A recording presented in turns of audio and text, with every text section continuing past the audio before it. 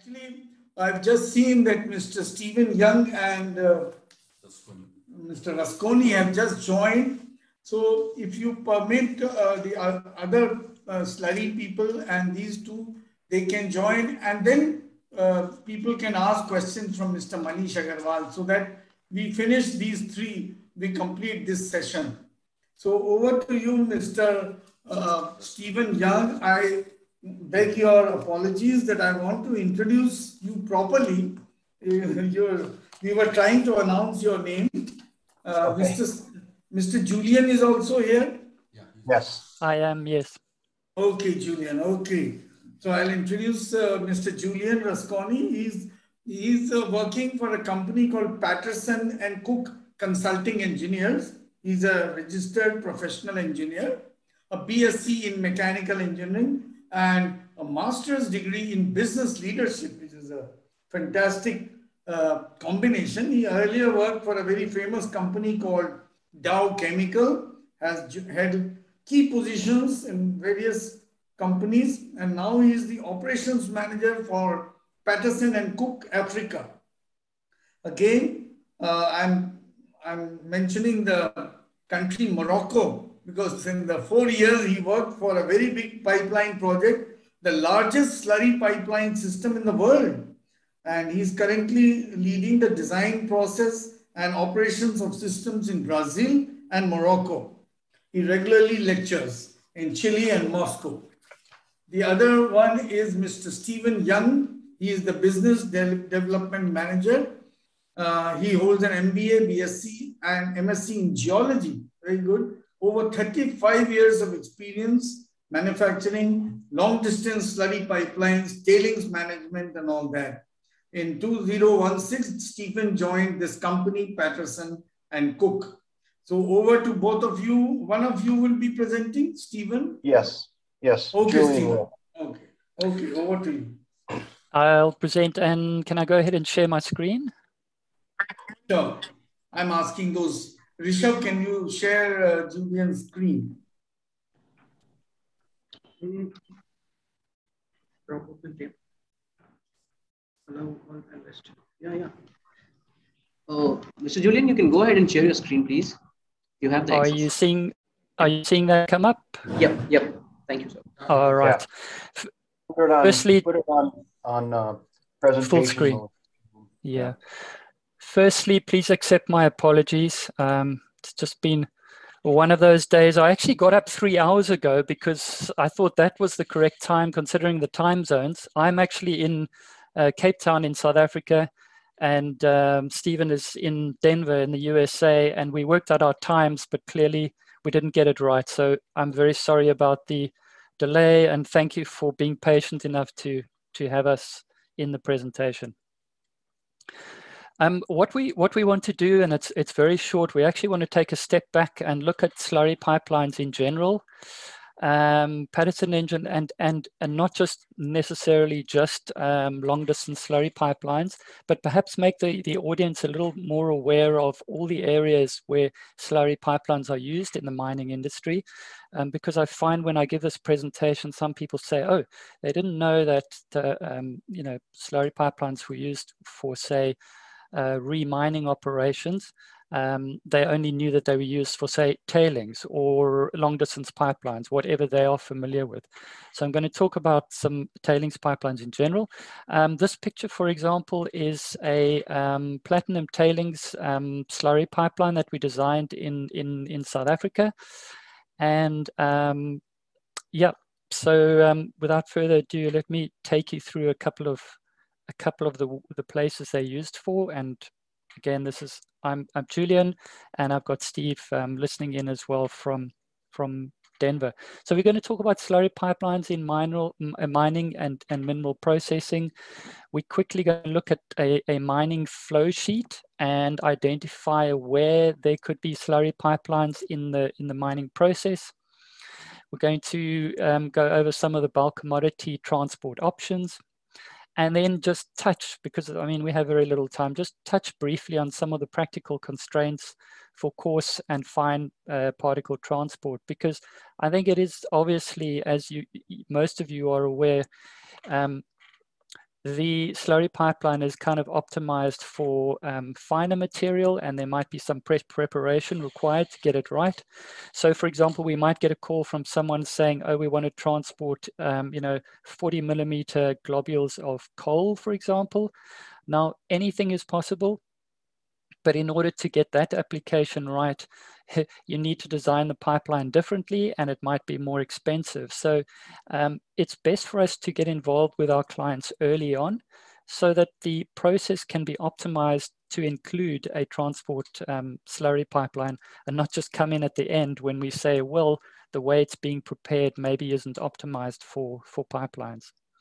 So if we have a look at this, can you see my cursor, by the way? Mr. Julian, can I bother you for just a minute? I'm Deepak again. I'm told that our chief guest and speaker from the government of India, Madam Rasika Chaube, is actually waiting that nobody is allowing her to join. So it's a little complicated situation. I hope Julian would not mind. We will have you just after I introduce Madam Rasika Chaube. Is that all? And then, of course, we'll continue. Julian, my sincere apologies. I know you are around midnight in Denver and South Africa. I don't know. So is it all right? Yes, of course, no problem. No problem. Yeah. No problem. All right, so getting back to the areas where slurry pipelines are used, just to take a step back and take a broad picture, and not necessarily just focus on maybe long distance pipelines. And these are pipelines in which we, Patterson and Cook, around the world, we're involved in all these processes. So I've just numbered the main ones here. And so the first one is mining area pipelines. So some of you might not be aware that slurry pipelines can be used for certain mined products to actually pump the mined material to the process plant.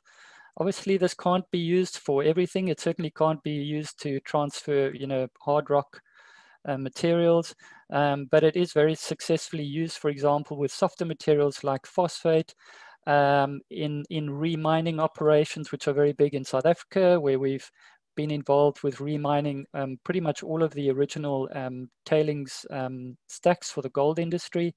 And we are constantly involved with the heavy minerals industry, where we also design and install pipelines for transferring the ore material, the mined material to the process plant. So that's the first one, number one. Obviously, another one, which is I kind of term our bread and butter, because we are busy working with this around the world all the time, which is fine tailings pumping to dispose of in tailings dams. And a growing area of our business now is actually taking the tailings and pumping it underground. If you have an underground mining system, it is possible to use your tailings, prepare it in the right way, add some cement, and pump it underground, because there are a lot of concerns now about surface disposal. So that's another thing we're involved with is backfilling and underground mining filling. Okay, we also use pipelines for disposing of coarse waste material. So more sort of a sandy material, and often these materials are actually used for constructing various things. So your coarse material is often used to construct the wall, used to contain your fine material. And I'll give you an example of that in the presentation. And then we pump material for rehabilitation. I'll show you a slide now where we had to reconstitute fine and coarse tailings from the process plant, pump it to the mined area in a specific ratio, so that when we could then regrow vegetation and then return the mined area back to the community once the mining had been complete. And so that kind of activity is gaining in importance as well. And then, of course, there's long distance pipelines to transport the ore, and we're heavily involved in that. Julian and Raj were talking about the work in OCP. So we did the detailed design and commissioning of that Karibga to Yoff pipeline system. And we're currently involved with several expansion projects in Morocco, and actually designing that desalination water pipeline, which which Julie mentioned as well. So if we go to number 1, so just this is now again number 1, which is taking the ore from the mined area. So here's an example of a re-mining area for the gold mines.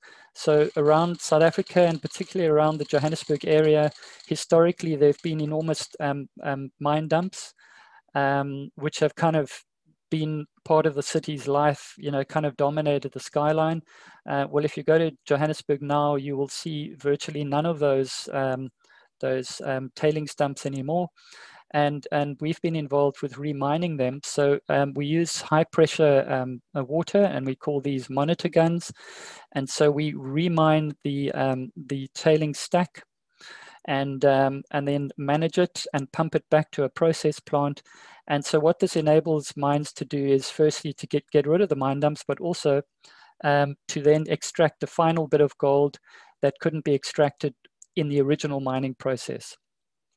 So it's actually a viable process, and it's sort of economically viable, and these mining operations make money as well as tidying up the environment.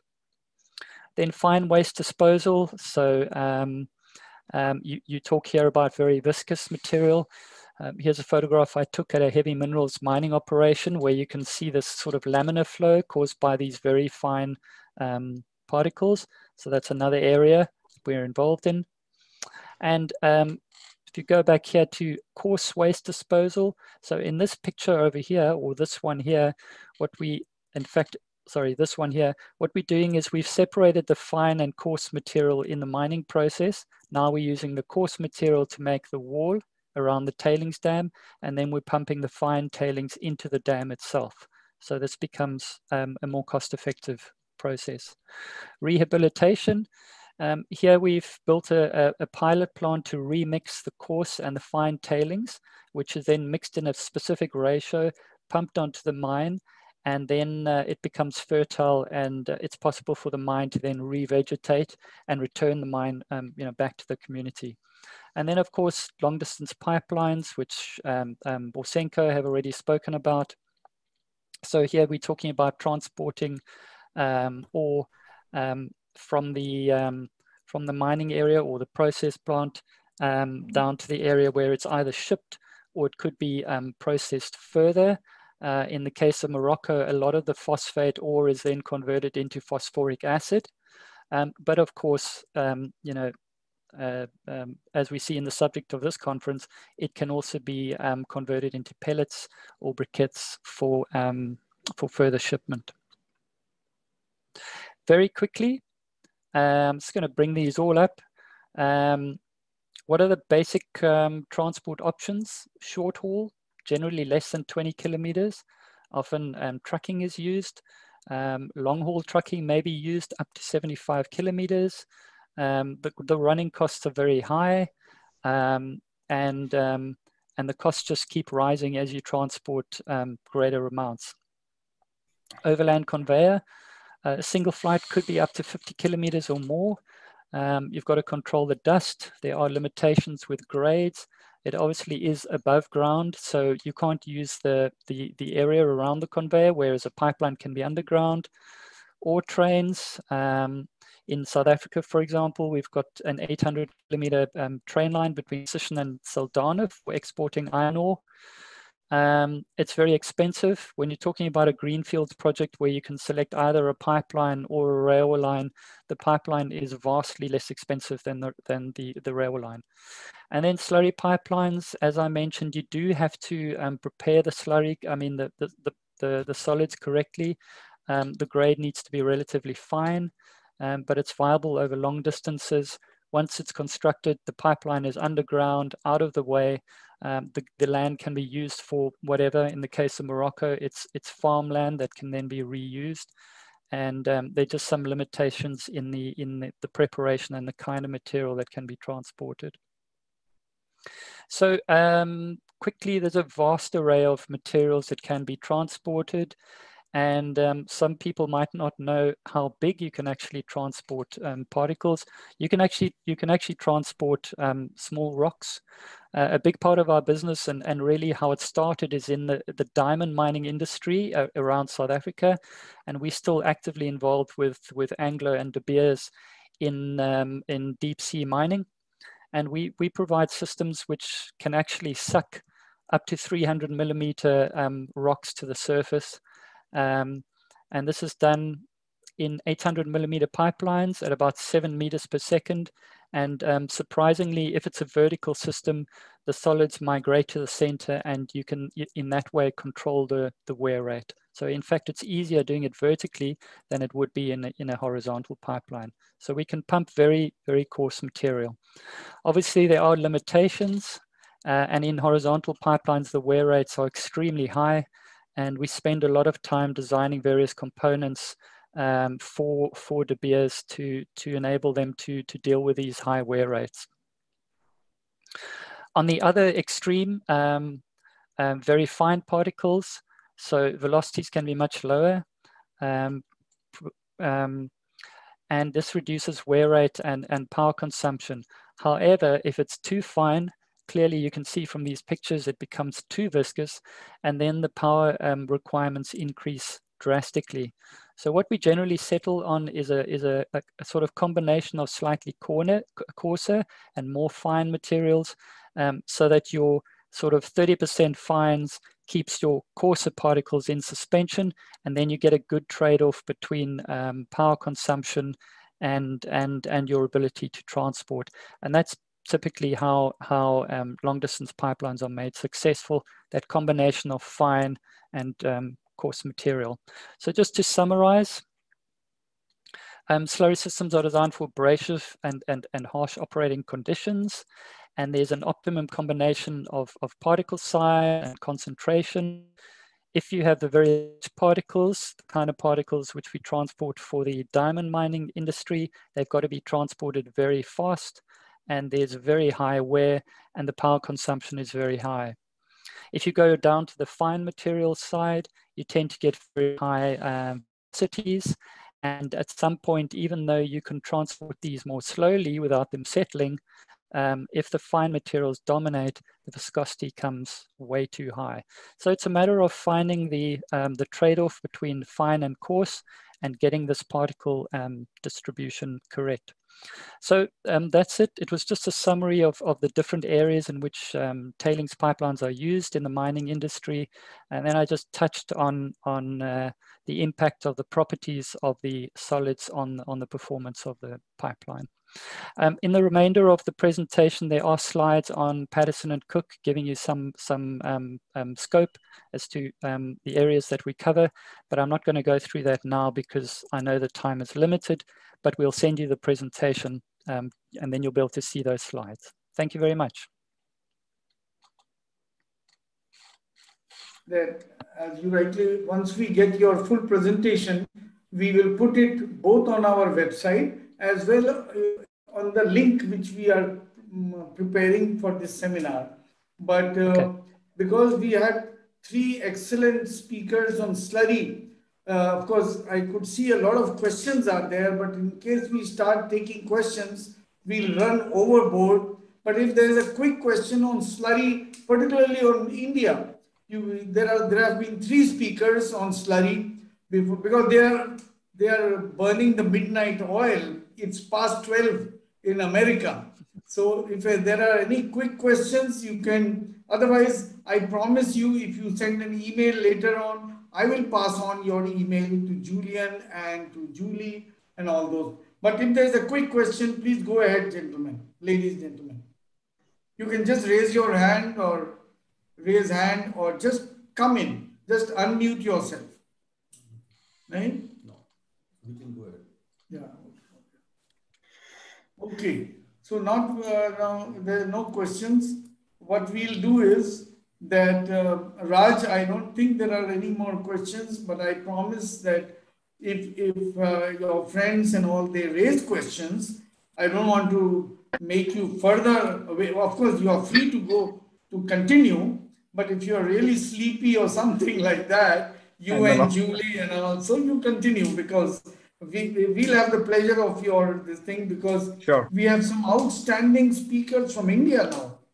For example, the person next to you is one of the top people from our pellets industry. He's a consultant, Mr. Saralia.